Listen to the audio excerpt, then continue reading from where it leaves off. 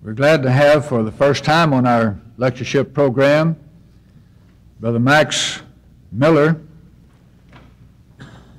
Brother Miller is the director of the Bellevue School of Preaching and pulpit minister for the Bellevue congregation in Pensacola, Florida. I've heard a great deal about Brother Miller. It was not my privilege to have met him before the Southwest lectures in Austin last April. But from what I understand and from what I hear from brethren who do know him and do know him well, that he is a staunch supporter of truth and the proclamation of the gospel of Christ. Brother Miller is a native Tennessean. He served in the Navy and the Asiatic Pacific Theater in 1943 to 46, and has been for a number of years a teacher, deacon, as well as a preacher in the Lord's Church. He's done located work with churches in Raleigh, North Carolina, and Covington, and Jackson, Murfreesboro, Woodboro, and Trenton, Tennessee, and is now, as we mentioned, the evangelist for the Bellevue Church in Pensacola. He's in good demand, great demand for various lectureships, and of course conducts meetings across the country. Other than the pulpit and the classroom, administration of the School of Preaching, Brother Miller also has spent a number of years in daily radio and television work. He's been involved in prison ministry, and as well as the director of West Tennessee Children's Home, which is a child care institution. He has a great interest in religious journalism, having been the editor for a number of religious journals, and now currently edits the Defender, publication of the Bellevue Church in Pensacola, which is distributed widely throughout the United States as well as overseas. We're grateful to have Brother Miller, and he has consented to address us on a very difficult as well as a timely and necessary and vital subject entitled The Deity of Christ. Brother Miller.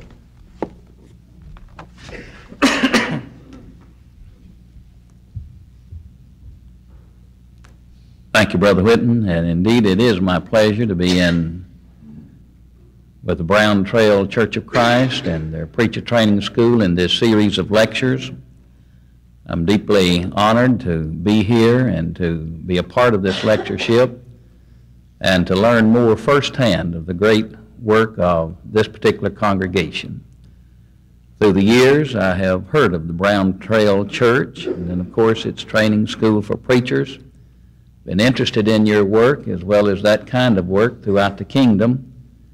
And it's a pleasure to be able to come here and to see a great number of people that are assembling for the lectureship through the day, and to know more of your school and of course of your director. And we would include this work in our prayers for the preaching of the gospel and the training of men to go out into all of the world.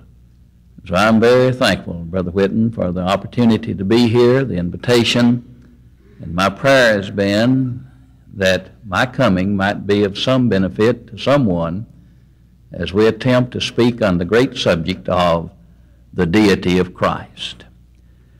I think the Apostle Paul in 1 Timothy 3:16 may have summed up the deity of Christ as well in one passage of Scripture as it could possibly be summed, as he was guided by the inspiration of the Holy Spirit.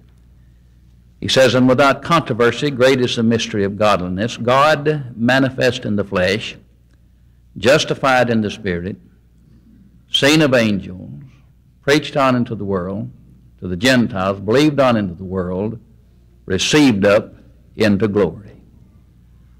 That passage of Scripture is almost unfathomable to the human mind.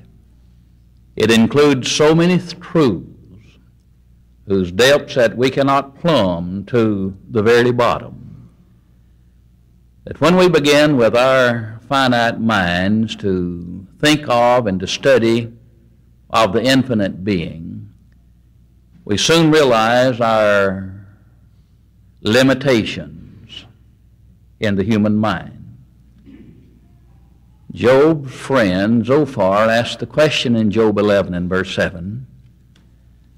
He says, can one find out God by searching?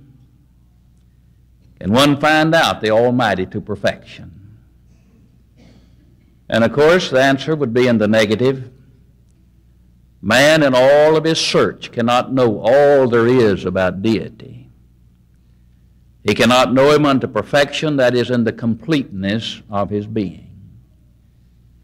In Psalms 90 and verse 2, Moses, allegedly the author of that psalm, said, before the mountains were brought forth,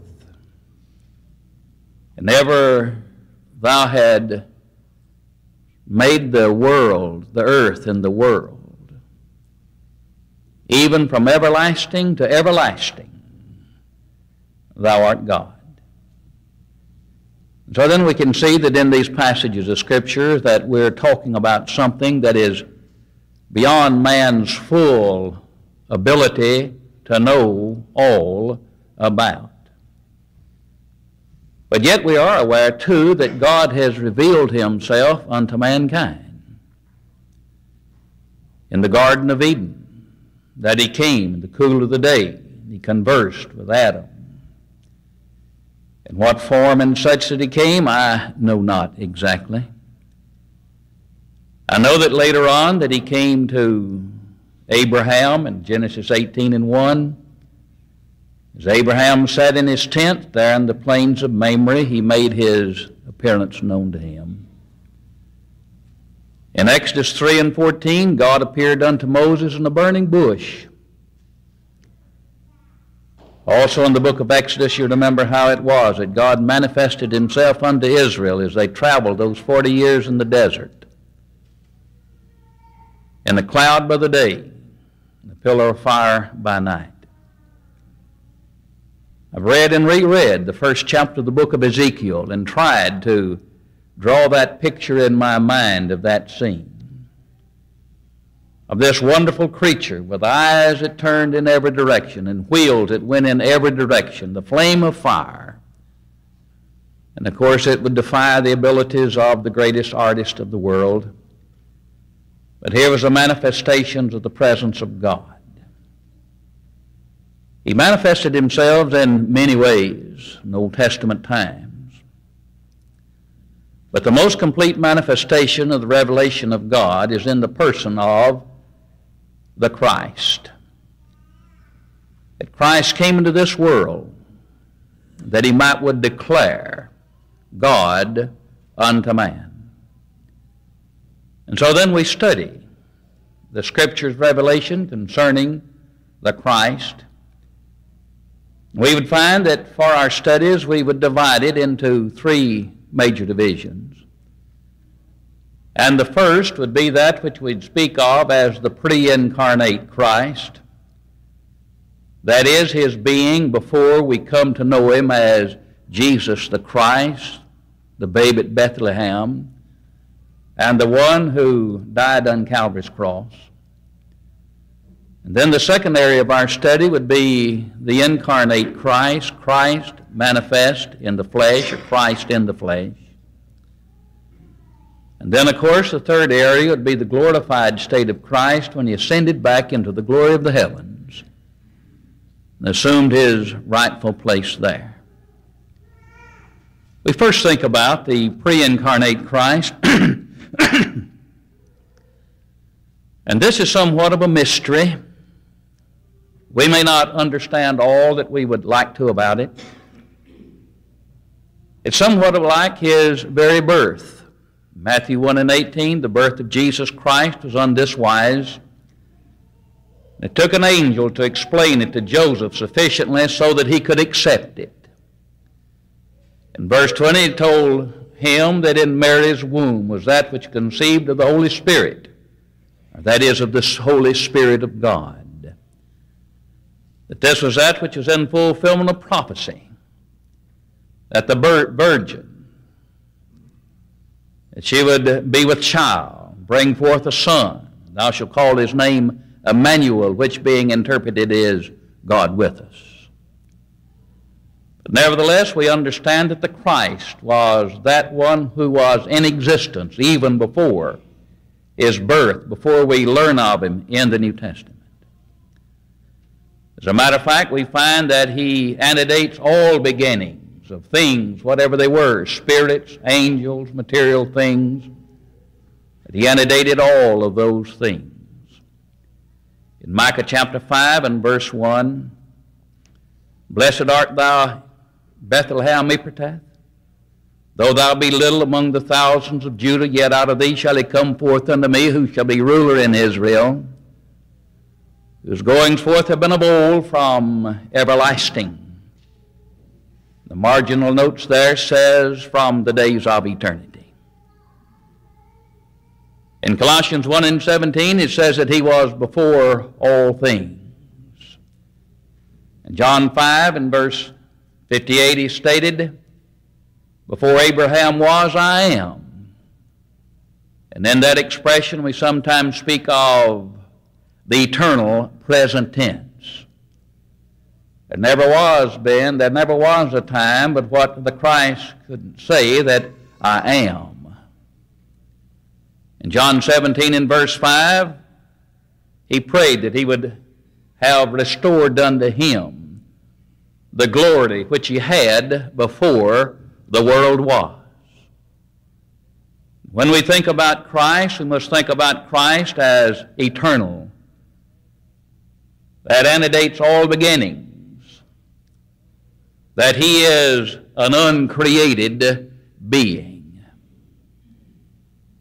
When we begin to study the doctrines of men, we'll find that it is generally denied by many sects and cults of the everlasting nature of Jesus Christ. One of these cults has devised their own Bible translation, the New World Translation of Holy Scriptures, the Jehovah's Witnesses. And they've taken great liberty and they perverted the truth.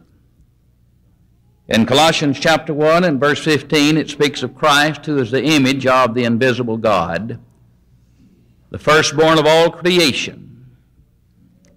And then begin to insert in brackets the word other, and makes this passage have this meaning. For by him were all other things created that are in heaven, that are in earth, visible and invisible, whether they be thrones or dominions or principalities or powers. All other things were created by him and for him. And he is before all other things, and by him all other things consist. They've told us that this word "on other" is in brackets to give a fuller meaning of the passage. But yet when the word "other" is inserted in that passage, it perverts that passage. And of all that we might say that is evil about translations of the Bible, there's not a more evil, more wicked translation or perversion of the Scripture than that passage in the New World Translation of so-called Holy Scriptures. Because it denies him the very nature of deity as being everlasting. And their teaching is that he was first created himself. He is lesser than God. Their translation in John 1:1 says that he is a God. Therefore, that he's lesser than the Almighty. And that after he was created by the Almighty God, then he becomes the agent of creation. But in 1 John chapter 3, it says that he is the creator of all things. And without him was not anything made that was made. And of course, this passage of Scripture in Colossians chapter 1, verse 16 and 17, correctly translated, avows the fact that he is the creator of all things, visible and invisible things, things in heaven and things under earth, that all things are made by him. Therefore, he is an uncreated being, and he himself is the creator of all things. He created all things that are in heaven and in earth, that He is the beginning of the creation of God, Revelations 3 and 14. Another passage that the witnesses would say that this is evidence, this is scriptural proof, that He was the beginning of creation, that is, He was that which was created and the first thing that was. But yet when we turn and we find that the word beginning is the Greek arche, that it is cause. He is the cause of all things being created, and that He Himself is uncreated. Whenever we think about the pre-incarnate state of Christ, we realize that there's a great number of scriptures that evidence His beings from the earliest of times. In Genesis 1 and verse 26, when there was the voice of heaven that said, "Let us make man." In Genesis chapter 11, "Let us go down and confound their language at Babel." It here's the personalities of deity, and it included, of course, the Christ. We cited a few moments ago in Micah chapter 5 and verse 2, "His goings forth is of old, from everlasting, from the days of eternity."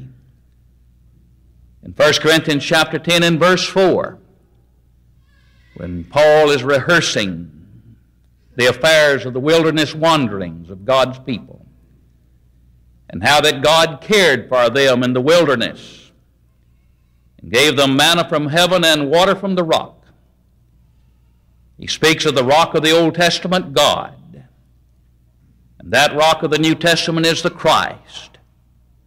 And he says that that rock that followed them was Christ. In 2 Corinthians 8 and verse 9, he speaks of His former glory that He had in heaven above, and how that He surrendered that glory and came to the earth that we might be enriched by His sacrifice at Calvary. Moses was an Old Testament character, and he believed in the God of the Old Testament. But in Hebrews 11 and verse 26, concerning Moses, that he was willing to suffer the reproach of Christ, that he counted the reproach of Christ greater riches than the treasures of Egypt. And so then we can see that the New Testament writers and the inspired writers of the Bible attest to the fact that there was the Christ of the Old Testament. We do not see Him clearly as we read the pages of the Old Testament. But yet as we read the pages of the New Testament and the light that is furnished there flashes back upon those Old Testament scenes and even unto the days of eternity, and reveal unto us the very everlasting nature of that glorious being that we speak of as the Christ of God. But yet for our great benefit and to the glory of God, He made His advent into the world of men. Stated very briefly by Himself in John chapter 6 and verse 38, "I came down from heaven. I came down from heaven not to do my will, but the will of Him that sent me." In John 3 and 13, He had made that announcement, that He had come down from heaven, that He came down from the lofty peaks of glory and wonder and splendor, that He came down unto this earth to perform a mission of redemption and salvation for you and for me. He came to the earth in the flesh. We hear Him spoken of more often as Son of Man than we do Son of God. And we're grateful for the fact that He is Son of Man. There are a great number of Old Testament prophecies concerning the coming of this wonderful one. In Genesis 3 and 15, there's the seed of the woman that would do war with Satan himself. That he would be wounded in that warfare, but yet he would rend a mortal blow unto the power of Satan and overcome his power of death, hell, and the grave. In Isaiah 7 and verse 14, there's the prophecy concerning the virgin birth. And the one that was born of that virgin would be called Emmanuel. In Isaiah 9 and verse 6, unto us a child is born, unto us a son is given. Name shall be called Wonderful, Counselor, the Mighty God, the Everlasting Father, the Prince of Peace. All of these was looking unto the coming of that august one. We again would refer to Micah 5 and 2, that his coming forth would be out of Judah. That he would be the one who would be the ruler in Israel. The everlasting one coming into that period that we speak of is time. That he would live among men. Joseph was told that which is conceived in her is of the Holy Spirit, Matthew 1 and verse 20. And then, of course, the fulfillment of all of these prophecies. Thou shalt call his name Emmanuel, which being interpreted is God with us. The New Testament reveals the fact that that Holy One, that Eternal One, came in the flesh. John begins his wonderful writings of the gospel. In the beginning was the Word, and the Word was with God, and the Word was God. And then in verse 14 he says, and the Word was made flesh and dwelt among us. And we beheld his glory as the glory of the only begotten Son of the Father, full of grace and truth. This is the one that has declared God, verse 18. But an amazing passage that has caused me a great bit of thought is to be found in Hebrews chapter 10 and verse 5. And we're familiar with the Hebrew epistle where it speaks so many times of the sacrificial offerings. In verse 1 of chapter 10 it speaks of the fact that these offerings but a shadow of the things which were to come. They were not the real thing. And the reason they were not the real thing was because it was impossible that the blood of bulls and goats should take away sin. That they served a purpose in God's scheme of redemption for a time. But yet they could not take away, they could not atone for the sins of man. And so there would be a time in God's scheme that he would cut them off and receive them no more. And therefore we're introduced to verse 5 when he said, sacrifice and offerings thou wouldest not. The sacrifice upon those altars of Israel, the pouring out of the blood of the Lamb upon those altars and the burning of that carcass, that body, no longer would be acceptable unto God. Sacrifice and offerings thou wouldest not, but a body hast thou prepared me. So then we can see the very work of God there at Bethlehem. That the Christ came into the world into the flesh. That he needed a body to relate to man. He needed a body to lay upon the altar of sacrifice, Calvary's cross. Life is in the blood, the Levitical order tells us. And he needed that blood, that life blood, to give for the sins of the world. For we're washed, made free in the blood of the Lamb. Our Lord came into the flesh, and in the flesh, Paul says, and without controversy, great is the mystery of godliness. God manifest in the flesh. He writes of this in Titus chapter 2 and verse 13. After having stated in verse 11 that the grace of God that bringeth salvation hath appeared unto all men, and that it teaches us certain things, and as it teaches us that we're to be looking. We're to be looking for the return of Christ. But in that verse he says, looking for that blessed hope and the glorious appearing of the great God and our Savior, Jesus Christ, who gave himself for us. In that passage of Scripture, if we've studied it properly, he's speaking about the God Savior. The one who became man, manifested to man in the flesh. The one came into the world to save man. And therefore we're to look for that blessed hope and the glorious appearing of the great God and Savior, Jesus Christ. But now then, for him to come into the earth in the human form, my friends, did not rob him of the very being that he is, had been, was, and always will be. For him to come into this earth did not mean that he lost his divine nature. I read a very interesting book. I'd heard of the man, read of him somewhat through the years. A few years ago, I read the book, an autobiography, or the biography of Peter the Great. And I suppose that it was the greatest blessing that Russia had ever received in human form. And he began to be aware that his people, that his country was a very backward nation. Great, large, with immense resources, but yet they were paupers in the world. He steps down off of his regal throne, and he begins to travel across the world. He left the borders of his kingdom. We find him in the Netherlands, in the lowlands. We find him in France, and sometimes he's working as a baker. He went on over into England. The English were the great shipbuilders, and they ruled the world of the seas.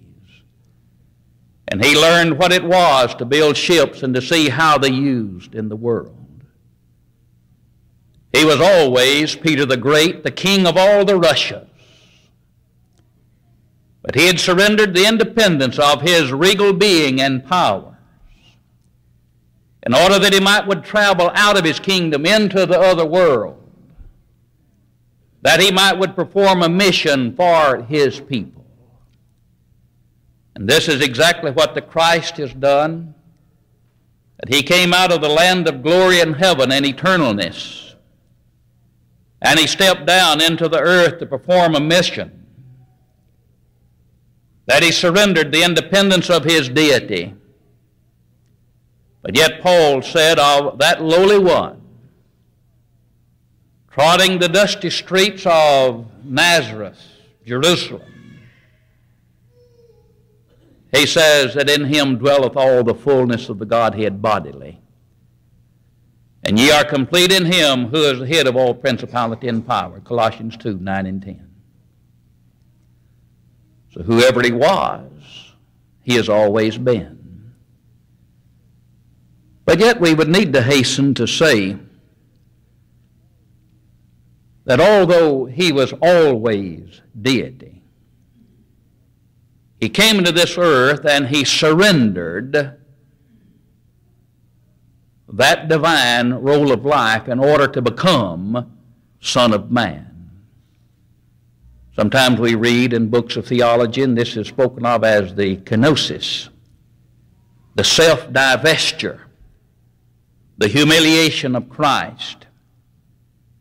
And Paul writes of it particularly in Philippians chapter 2. In verse 5, he introduces the person Christ. In verse 6, he says, who being in the form of God, thought it not robbery to be equal with God, but made himself of no reputation, and took upon him the form of a servant, and being found in fashion as a man, he became obedient unto death, even the death of the cross. Here he says in verse 6 that he was in the form of God. He did not think that it was robbery. He didn't think that it was taking away anything from deity. But yet he willingly became the servant of man, and that he was obedient unto death, even the despised death of the cross. And it says in the likeness of men, that simply means that he was man, like we are alike. He was one that was afflicted with poverty. At Matthew 8 in verse 20 it says, the foxes have holes and the birds of the air have nests, but the Son of Man hath not where to lay his head. In 2 Corinthians 8 in verse 9, you know the grace of the Lord Jesus Christ, how that though he was rich, yet for your sakes he became poor, that ye through his poverty might be rich. as a man that he was tempted at all points, like as we are, yet without sin. Yes, he was subject to sin. He was one that could have sinned, but he did not sin. He did not sin because he simply resisted the powers and the temptations of Satan. He was one that suffered, 1 Peter 3 and verse 18. He was one who once suffered for sin. And he was one who died like we expect to die, except his death was more shameful, the circumstances of it, than likely our deaths will be. Even the death on the cross. And so then you see that our Lord indeed came down from heaven. He came in the flesh. He's always been who he is. But yet he surrendered that for a season of time in order that he would become man, came to man, to serve man, and to deliver man from the throes of his sin.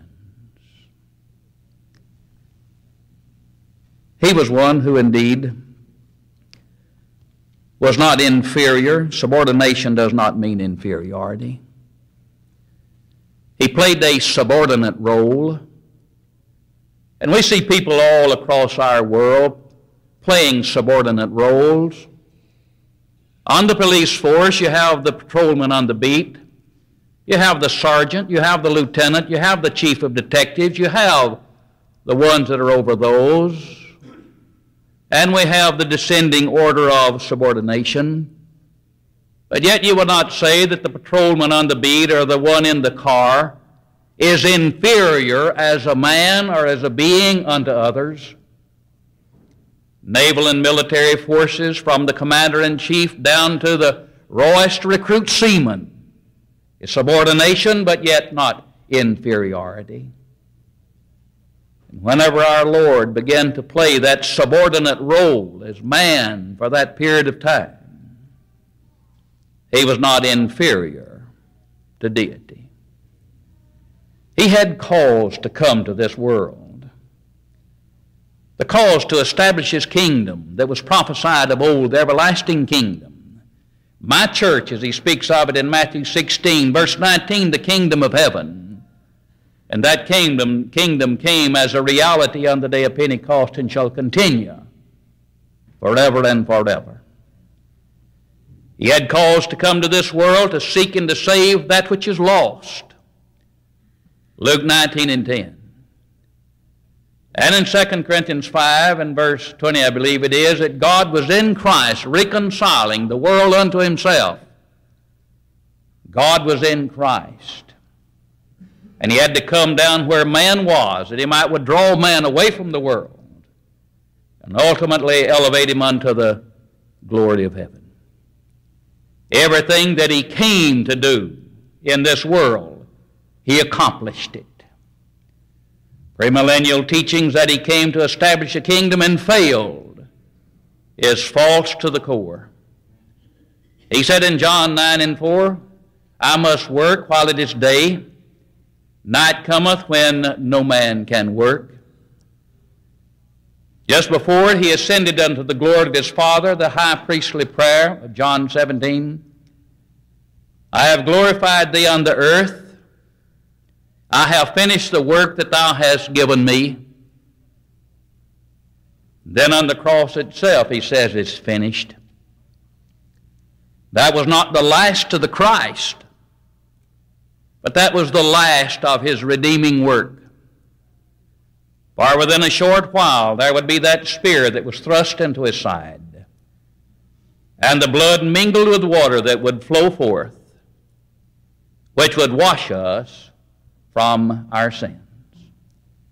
His mission of the earth had been fulfilled. God manifest in the flesh. For the very next 2 or 3 minutes, we want to speak of the glorification of Christ. The last earthly scenes show Satan victorious. That long time he had sought to bring the Christ to his knees. And all of the scheming through evil men, he had been able to accomplish that. And they took the nails and drove them through his hands and through his feet, and they put him upon the horrible cross at Golgotha. But yet his apparent victory was short-lived. And shortly after his crucifixion, his time in the tomb, that the women came to make further preparation of his burial. And there that they saw the angels. And the angel says, "Why seek ye the living among the dead? He is not here, he is risen." That he had been raised, and that he had been carried into the very heavens itself. And we find in Daniel chapter 3, or chapter 7 and verse 13 and 14. Daniel had visions at night, and he says, "And I saw in the night visions. Behold, one like the Son of Man, coming with the clouds, came unto the Ancient of Days, and they brought him near unto him. And there was given unto him dominion and glory and a kingdom. And therefore he ascended back into the glory of heaven and retained the glory, received the glory that he once had." But there was the dominion, the authority and power that was now his. And here was the everlasting dominion which shall not pass away, and a kingdom which shall not be destroyed. And therefore that he sits and he reigns and he rules now in his kingdom in the heavenlies. And not only does he continue as King of kings and Lord of lords, 1 Timothy 6:15, but there that he is our advocate. We have an advocate with the Father, Jesus Christ the righteous, 1 John 2 and verse 2.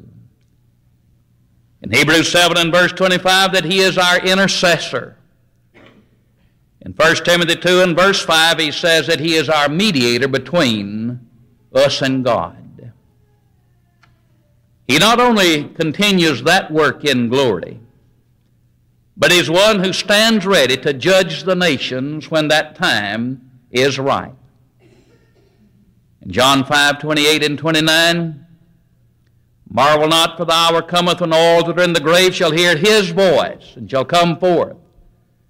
They that have done good unto the resurrection of life, and they that have done evil unto the resurrection of damnation."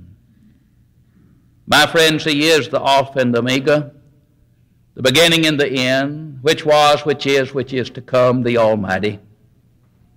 John said in Patmos Isle, "When I saw him, I fell at his feet as dead. And he laid his right hand upon me and said unto me, Fear not,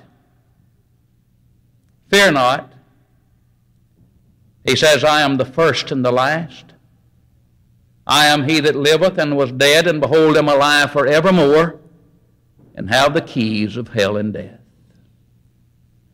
Let us worship him and adore him as the eternal Savior of our souls.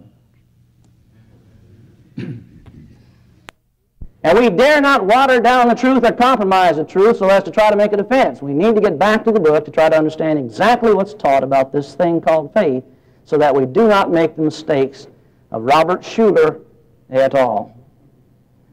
Else we shift on the lifeless sea of uncertainty in so doing. Study, study, study. As you've never studied before. These are difficult times, times in which uncertain sounds do not need to be ringing forth from our pulpits or from our classrooms. Study this matter of faith, and may God bless you as you commit your life to the task. Thank you.